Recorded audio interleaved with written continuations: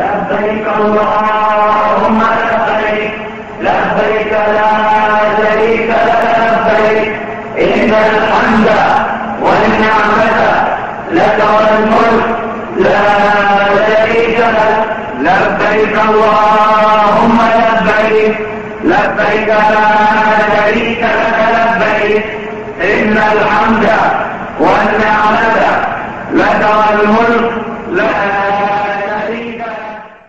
إن الحمد لله نحمده ونستعينه ونستغفره ونعوذ بالله من شرور أنفسنا ومن سيئات أعمالنا. من يهده الله فلا مضل له ومن يضلل فلا هادي له، وأشهد أن لا إله إلا الله وحده لا شريك له، وأشهد أن سيدنا ونبينا محمدا عبد الله ورسوله. Brothers and sisters in Islam, welcome to the story of Hajj. وَلَقَدْ آتَيْنَا إِبْرَاهِيمَ رُشْدَهُ مِنْ قَبْلُ وَكُنَّا بِهِ عَالِمِينَ. Indeed, we have bestowed upon Ibrahim alayhi salam the wisdom and the understanding that Allah subhanahu wa ta'ala is the deity to be worshipped and obeyed.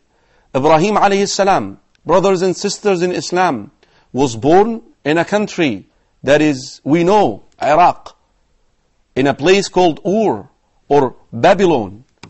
He was brought up in an environment where people worship idols made out of wood, rocks, people worshipping stars, planets, sun, moon, people actually worshipping other people, rulers and kings. Now, everyone is corrupt around him. Now Ibrahim alayhi salam was given the knowledge, was given the understanding. Now, Ibrahim alayhi salam turns immediately to the most beloved person to him, his father, to the person who cares most for him, to share with him the message that Allah subhanahu wa ta'ala blessed him with. But Ibrahim alayhi salam was rejected by his father, in spite of delivering the message to him in the kind manner possible. Ibrahim alayhi salam, brothers and sisters in Islam, talked to his father in a sweet way. Allah subhanahu wa ta'ala documented his conversation with his father in Surah Maryam. وَاذْكُرْ فِي الْكِتَابِ إِبْرَاهِيمَ إِنَّهُ كَانَ صِدِّيقًا نَبِيًّا. And mentioned the book, in the book Ibrahim alayhi salam, he was truthful, he was a prophet. إِذْ قَالَ لِأَبِيهِ يَا أَبَتِي. My father. Look how is he calling him. He's teaching you and me, brothers and sisters in Islam, how to call your mother and father and those who are elders to you, to the right way, to the right path. We mess up sometimes once we want to call our own family to some truth that we were educated about. Our Ibrahim alayhi salam, our uswa, our example is Ibrahim alayhi salam, right here. He's calling his father in a very kind way, Ya Abati. Ya Abati, my father. And he started listing for him some of the criterias that showed his father the fact that whatever he was doing is wrong. And the real ilah, the real God, to be worshipped is not in a form of a rock or idol, is not in a form of a wood, is not in the stars, is not in the planets. Brothers and sisters in Islam, the reaction of his father was so overwhelming to Ibrahim alayhi salam, saddened him, made him sad. He actually threatened Ibrahim alayhi salam. لَإِن لَمْ تَنْتَهِ قَالَ أَرَاغِبٌ أَنْتَ عَنْ آلِهَتِي يَا إِبْرَاهِيمُ. Are you rejecting my gods, O Ibrahim? لَإِن لَمْ تَنْتَهِ لَأَرْجُمَنَّكَ وَهْجُرْنِي مَلِيًّا. If you do not stop, I will stone you. Otherwise, leave me and go. Look at the reaction of a son who given a sincere advice to his father. قال سلام عليك peace be upon you, سأستغفر لك ربي, I will ask Allah subhanahu wa ta'ala to forgive you. إنه كان بي حفيا. There are some of the books who deny the fact that the name of the father of Ibrahim alayhi salam is Azar. Even so, a clear text in the Qur'an, Surah Al-An'am, Allah subhanahu wa ta'ala said, وَإِذْ قَالَ إِبْرَاهِيمُ لِأَبِيهِ آزَرَ. And remember when Ibrahim alayhi salam said to his father, Azar. There is a very interesting conversation that will take place between Ibrahim alayhi salam and his father in the day of resurrection. And the hadith في صحيح البخاري, hadith Abi Hurairah radiyallahu anhu, the Prophet sallallahu alayhi wa alihi wa sallam said, يلقى إبراهيم أباه آزر يوم القيامة. Ibrahim alayhi salam will meet his father Azar in the day of resurrection, and on the face of Azar will be darkness, and his face will be dusted. And then he will ask Ibrahim to intercede for him in order to go to Jannah. In a wording with Al-Hakim, Hadith Abi Sa'id Al-Khudri radiyallahu anhu, the Prophet sallallahu alayhi wa sallam told the companions in the day of resurrection, there will be a man who will take his father before Allah subhanahu wa ta'ala in order to intercede for him. Ya Rab, have my father go to Jannah. And Allah will say, إِنَّ اللَّهَ حَرَّمَهُمَا عَلَى الْكَافِرِينَ إِنِّي حَرَّمْتُ الْجَنَّةَ عَلَى الْكَافِرِينَ. I have made Jannah haram. It is unlawful for the disbelievers to be permitted to Jannah. Azar, brothers and sisters in Islam, obeyed his son in the day of resurrection. Ibrahim alayhi salam will remind him with this word, haven't I told you, my father, to obey me? His father will say, today I will obey you. Then he will take his father before Allah subhanahu wa ta'ala. And then Ibrahim alayhi salam, the friend of Allah, will talk to Allah subhanahu wa ta'ala, Ya Rab, my Lord, أَلَمْ تَعِدْنِي أَلَّا تُخْزِنِي يَوْمَ يُبْعَثُونَ. Haven't you promised me that you will not disgrace me on the day when they will be resurrected? وَأَيُّ خِزْيٍ. And what other disgrace could be than having my father being in the hellfire? Allah subhanahu wa ta'ala will transform his father into a adikhin multatikh, a bloody hyena, and then he will be taken with his feet and thrown in the hellfire. Here is, brothers and sisters in Islam, a fitna for Ibrahim alayhi salam, that his own father did not hear him. He was rejected and threatened by his own father,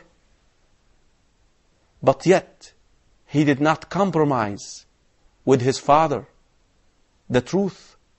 He still stood firm on Tawheed.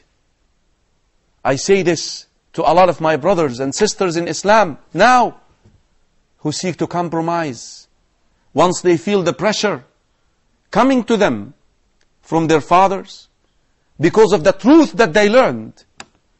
But saying this must go hand in hand with the manner with which Ibrahim alayhi salam handled his father.